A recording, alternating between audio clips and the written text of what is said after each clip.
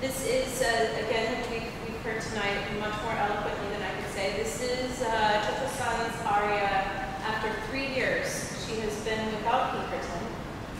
Every day she hopes he will come, he will be here. There is not much hope that he will come, he will be here. So she is still very hopeful. She's also a little bit crazy by this point because she has not seen her husband in 3 years. She has a little boy.